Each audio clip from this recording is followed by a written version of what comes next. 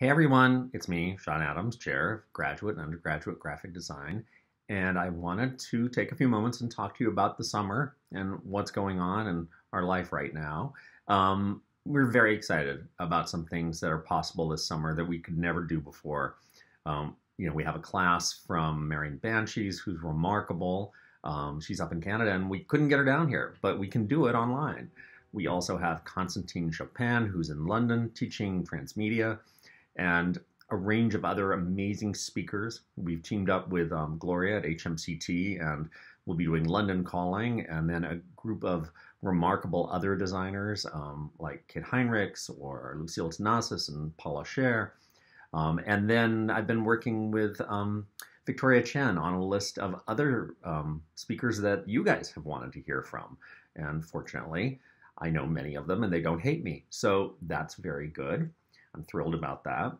The classes are going to be incredible. I kind of love the fact that you now have faculty on call all the times, like right there in your room. I myself will actually be teaching a CD4 class with Jan Fleming, and I think we're going to do something around our current conditions and what's happening and online education. And there's so much interesting work to be done right now on all of that. And I know several other classes are also tackling the same issues, looking at the broader picture and life out there for other people, which is part of what we do as Art Center, is solve bigger problems in the world.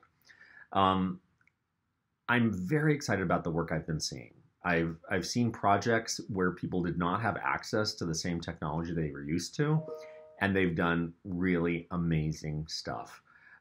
Totally creative and interesting. And it's great. It reminds me of spending time at Tesla Berlin, where there is no printer and no scanner and people just doing down and dirty great stuff.